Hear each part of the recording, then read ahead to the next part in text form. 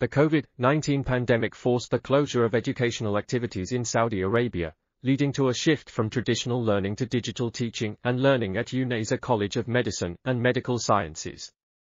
A qualitative study was conducted using virtual focus group discussions with 60 medical students to explore their perceptions regarding the effectiveness of synchronized online learning.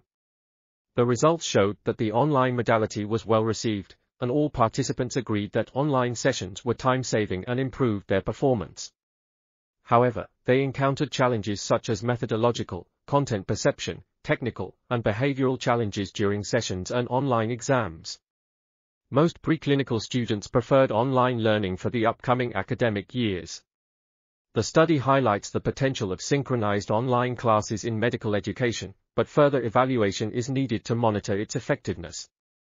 This article was authored by Rehana, Khalil, Mansour, Walaa, Fadda, and others. We are RTCLTV, links in the description below.